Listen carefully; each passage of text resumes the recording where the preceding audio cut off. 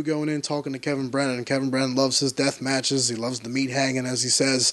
I knew going in about this big bump in the finals, and I know a lot of people were telling me not to do it, and it's not smart. And if are you getting enough money for it? Blah blah blah.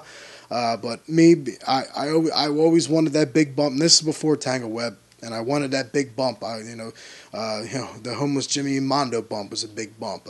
Mondo and Zandig was a big bump. I wanted a big bump. The realness of him, the rawness of him, being from New York, like Eddie Kingston he's not a character. He's shoot from New York, and he's a crazy, he's a crazy guy that don't put up with no bullshit.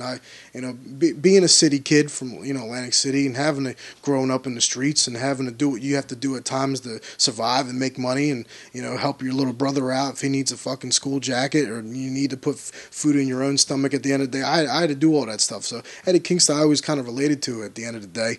Him and his character and how he just came off to me. He came off real.